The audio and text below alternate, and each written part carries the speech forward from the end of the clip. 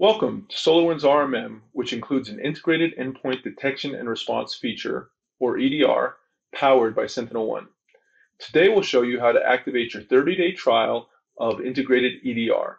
This process relies on our new ecosystem management framework and enables direct trial activation in product.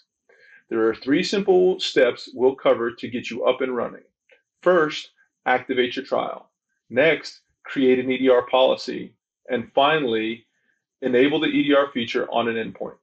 Step 1, enable EDR in the left-hand navigation menu. Click Integrations, Integration Management menu.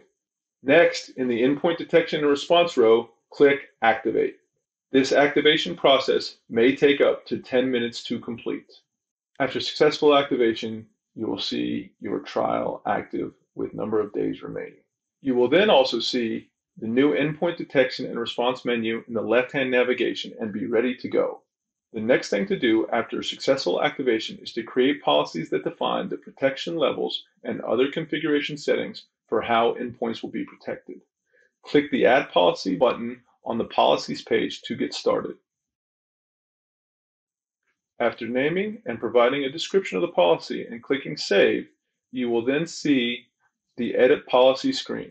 If you want to make changes to the policy, click on the Change Policy link, which will enable editing of all policy options. Be sure to scroll down to verify all available options, and after you have configured them to your needs, click the Save button located at the bottom of the iframe to ensure the changes are successfully recorded for the policy.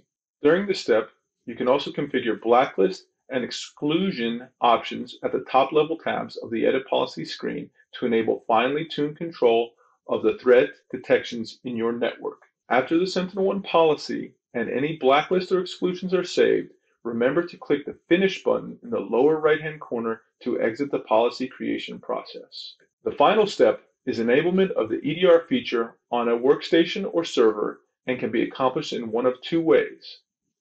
Directly for the individual endpoint under the Edit Workstation or Edit Server menu, where you can turn on the setting and select the policy you want to use.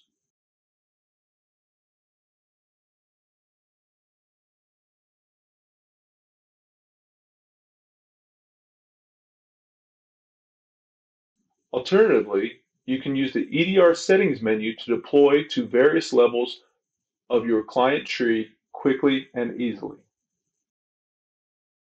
After successful installation of the EDR feature and the agent on the endpoint, you will need to reboot to enable full protection. This can be done immediately or during a regular maintenance window as conditions require. And that's it. We hope you have enjoyed the short look at how to activate SolarWinds integrated EDR.